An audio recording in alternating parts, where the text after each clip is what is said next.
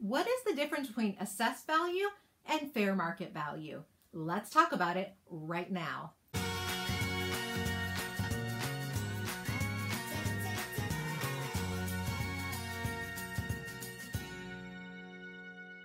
Hi everyone, I'm Serafino-Lee, Realtor in the San Francisco East Bay.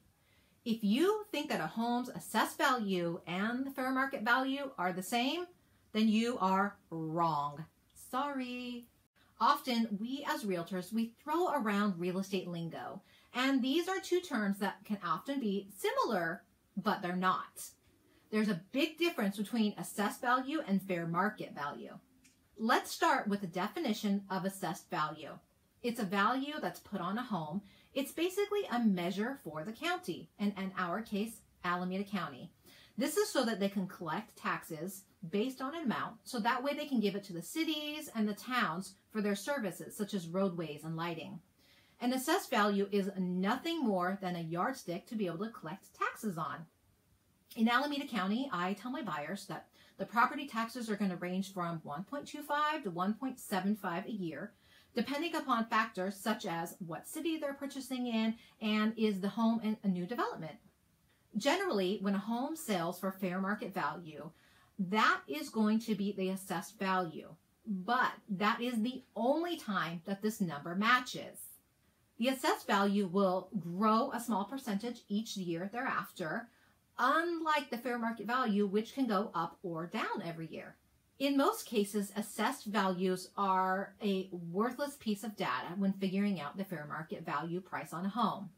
Here in the San Francisco East Bay, most people realize that their real estate values are going to go up and down depending upon the market and over a period of years. Sometimes these numbers are rather drastic, and as values either rise or fall, some people think that their taxes should go up and down along with them. However, as much as we'd like, that's not the case.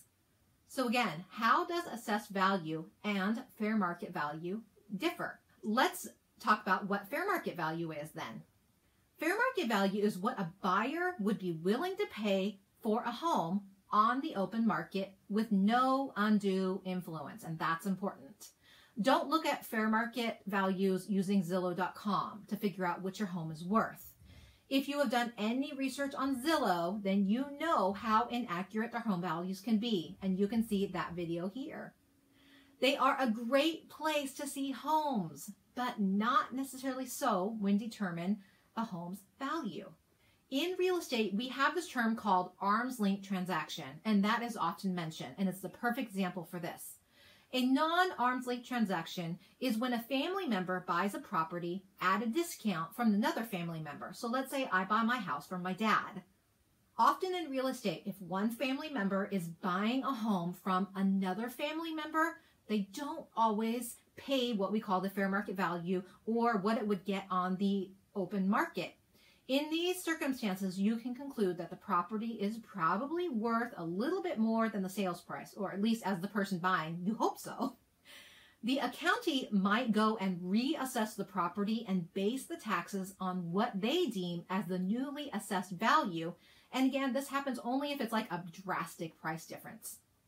If, however, the property was put on the market and all real estate buyers had an equal opportunity to be able to purchase this home, it's going to be concluded that whatever the sales price ends up being, it's going to be the fair market value. And again, to repeat myself, this is the only time that the fair market value is going to match the assessed value. Generally, the fair market value is going to grow faster than the assessed value. There are a couple of additional examples in real estate where there are extenuating circumstances where properties are not sold at the fair market value. A couple of examples might be maybe a couple who are divorcing. They don't really care about the house. They really just want to unload it because they dislike each other that much and they just want to stick it to each other. Another one might be a seller who needs to relocate to a job next week, so he just needs to unload it and transfers for the job. Or maybe there's a distress sale, like a foreclosure or a toxic dump being built nearby, or maybe a city deemed a new area a flood zone and you're in it. These homes become worth a little bit less. As a homeowner, the way you determine fair market value is by looking at what other homes have sold around you, what they have sold for. And typically these sales have to have occurred within the last 6 months. Why is this important? Because lenders and appraisers won't look at homes that are older than 6 month sales. So we want to do the same thing. The other thing is that homes need to be a similar size, style, and characteristic to be able to use as a comparable. Here's one thing that I would like to point out. If you don't agree with your home's assessed value, there's a process that you can go through to challenge the county tax assessor on your home's assessed value. There's going to be a little bit of research involved for you and some paperwork, but if it means saving on taxes, is it worth it? In summary, an assessed value is a valuation placed on a property by a public tax assessor for tax purposes only. Fair market value, on the other hand, is an agreed upon price between the buyer and the seller and how much they're willing to pay for the home. If you enjoyed this video, would you do me a favor? Would you subscribe below and be sure to ring the bell so that you can be notified when I drop other real estate videos weekly. I'm Casey Serafino-Lee, your East Bay living realtor, helping you love where you live.